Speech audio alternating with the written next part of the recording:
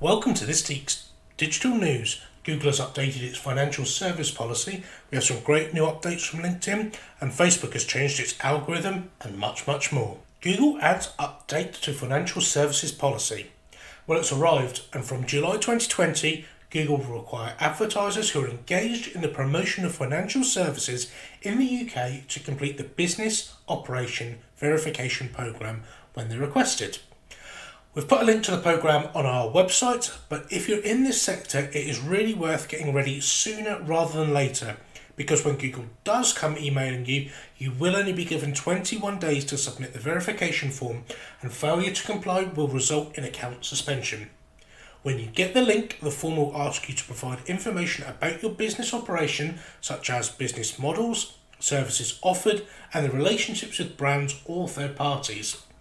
Make sure you do have the admin email address for your AdWords account forwarding to your main email account so you don't miss this one. LinkedIn cracking down on page-like invites and support function. It's one of those annoying things when someone that you've not seen or heard from in years suddenly pops up a notification asking you to like their new business page. Well, it was disabled by LinkedIn for a while, but now it's back in a slightly less spammy way. Also, in the scary world we live in at the moment with mass redundancies, LinkedIn has added some new tools to the platform to help. So, admins inviting their connections on LinkedIn, in my opinion, has always been a really spammy way of getting page followers. Generating page followers is actually quite a bit harder than getting personal connections, so I can see why some LinkedIn users would revert to this sort of thing. The feature was removed for a while, but now it's back as a credit system. So it seems most people get 100 credits to invite first connections to their page, so if someone accepts, you get that credit back each month, and each month it then refreshes. Sounds a good way to keep these sorts of invites kind of on the low down, and we'll put a link to the LinkedIn press release on our page. LinkedIn has also launched the new Open to Work feature. This allows you to show on LinkedIn that you are looking for new opportunities, and then will allow you to use the Open to Work photo frame in your profile. It's a really simple thing to set up. If you head over to your profile on LinkedIn and beneath your picture click the Show Recruiter Your Open to Work link, there's a really simple form to fill in, and then you get to choose if you want to be shown this information to just recruiters or to everyone. There's also an opportunity to lend a hand.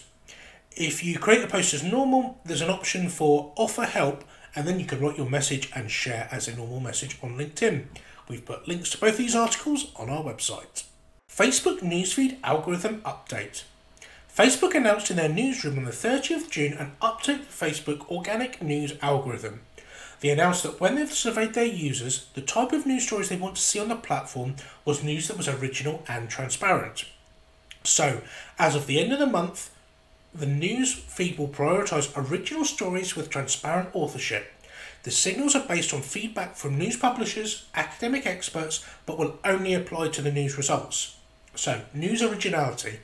Facebook announced that it understands that journalism takes time and experience, and they're trying to prioritise this in their feeds. So, breaking news stories with in-depth investigation and new facts and data, sharing critical updates or broadcasting eyewitness reports will be markers of originality. The platform will also group articles around a particular story or topic, and the article that is the most cited as the original source will be prioritised. This won't really affect articles that are shared, but if there are similar stories around a similar article, the goal is to prioritise the most original and cited one. Authorship. Sources that are not transparent about the publisher's editorial staff are going to start seeing their content demoted. Facebook has said there is a strong correlation on articles that don't include author information and poor quality content.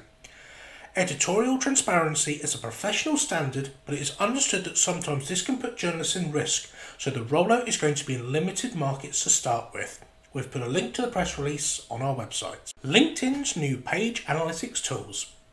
LinkedIn has released some new company page stats. A little bit embarrassing, I can't remember what was there before, but there's now some interesting information that may or may have not been there before.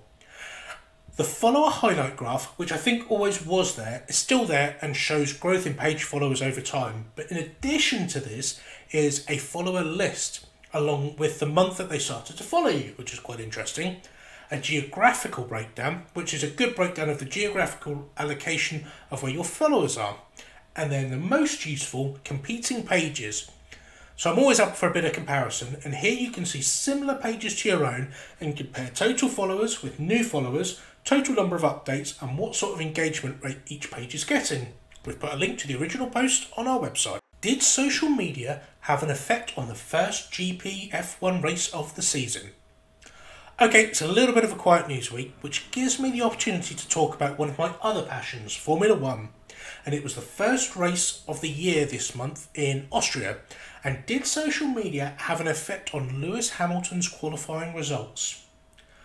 So I've not really heard of something like this happening before, so I wanted to talk about it today. On Saturday the 4th, it was the first qualifying session of the 2020 season, with Mercedes looking like a sure thing for a front row grid lockout, but that's not quite what actually happened. On the final lap of Q3, and each driver was getting their last chance to hit that top time that would result in their grid positions for Sunday's race, Valtteri Bottas, leading the procession of drivers on their flying lap, pushed a bit too hard and ended up in the gravel pit.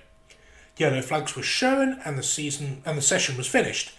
Lewis was called to the scrutineer's office and was assessed for not slowing for the yellow flag, but there was no penalty applied.